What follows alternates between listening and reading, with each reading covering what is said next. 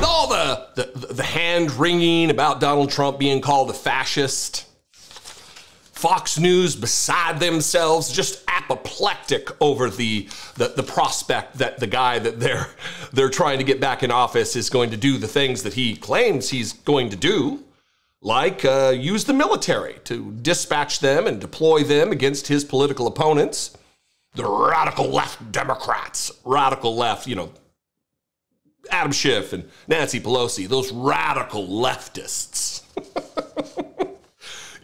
You know they're not radicals, right? They're about as mainstream as it gets in the Democratic Party. They're not radicals by any stretch of the imagination. AOC isn't a radical. Ilhan Omar is not a radical. These idiots are in the Republican Party are so far right that they think just a regular liberal is some kind of a dangerous leftist. That tells you how far they're attempting to shift the Overton window. But if you want to talk about fascism, let's talk about fascism. Let's point to Donald Trump on Truth Social yesterday evening, or in the early afternoon, 1:32 p.m.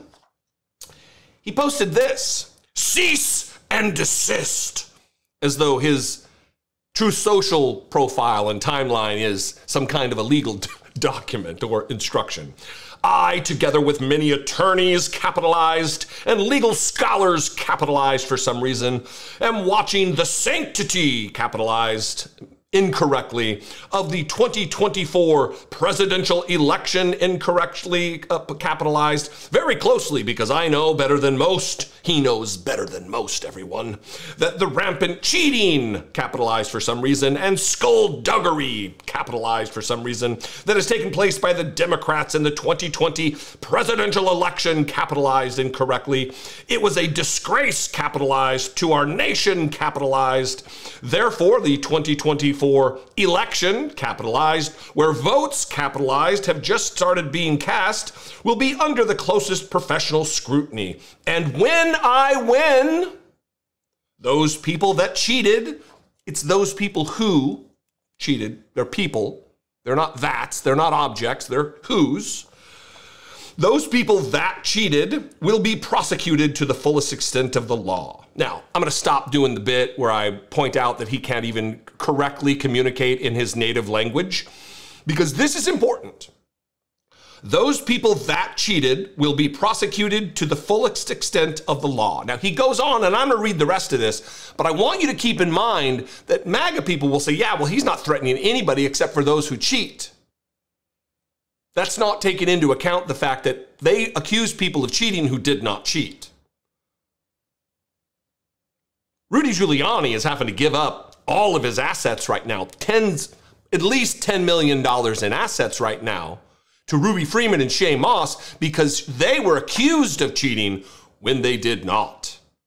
There was no cheating in the 2020 election in any way that could have swung the election in any one of the states. And actually, the more investigations that are done, we're learning that it was actually the cheating that did take place was on the part of Donald Trump supporters. So when he says there's going to be long prison sentences, we're going to go after you for cheating, he just means anybody who votes against him. Pretty clear. Again, those people that cheated will be prosecuted to the fullest extent of the law, which will include long-term prison sentences, so that this depravity of justice does not happen again. We cannot let our country further devolve into a third world nation, and we won't.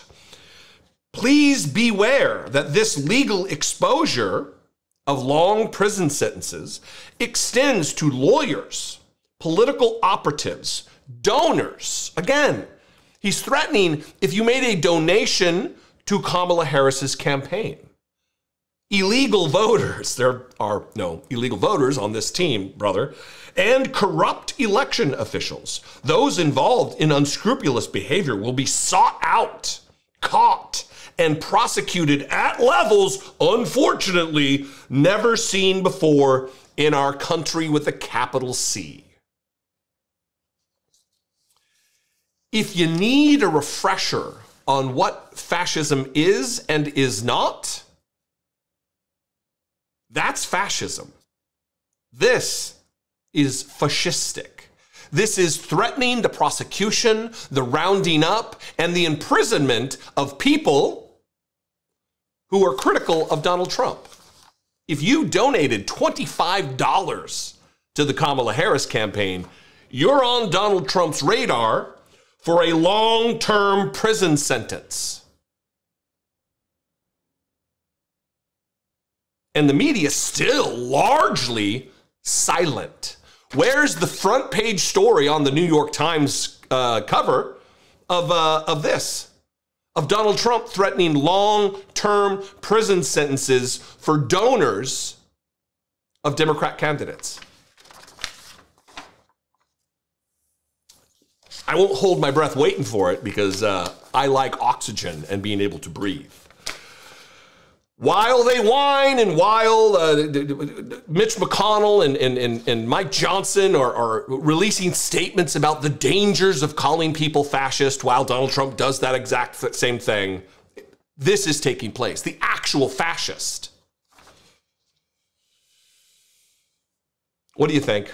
I invite you to this conversation. You can call, leave me a voicemail, 714-576-4054. And of course, as always, you can email me daily at Dollemore.com. You can also just comment below. That'll help the YouTube algorithmic gods shine a light on fellow YouTubers, or not YouTubers, but people who watch YouTube, to show my content to them. What a glorious thing that would be. So leave a comment. That would be nice. You can also like, make sure you're subscribed. All these things are important in the grand scheme of growing a YouTube channel, I guess.